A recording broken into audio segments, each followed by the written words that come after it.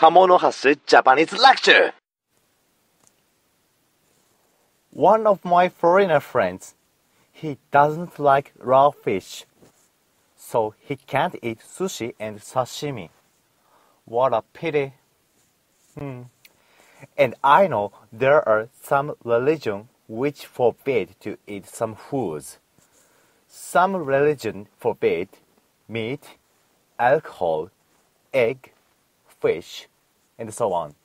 But in Japan, the most of Japanese have no taboo for foods. Of course, me too. So, at Japanese restaurant, there are pork, beef, chicken, egg, fish, and so on. But when you came to Japan, if your religion forbids some foods, you need to tell about that. Today's Japanese lecture is how to say I can't eat in Japanese. In Japanese, it is 食べられない or 食べられません. If you want to say more politely, you can say 食べることができません. And when you use this phrase, you may have any reason. Don't like the foods forbidden by religion. You want to tell with reason.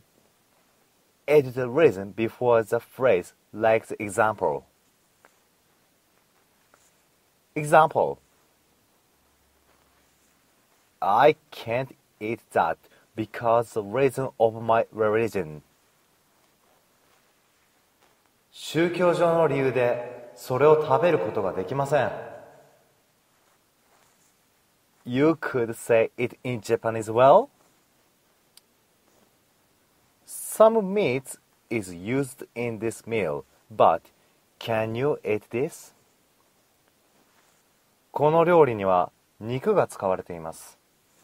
あなたはこれを食べることができますか?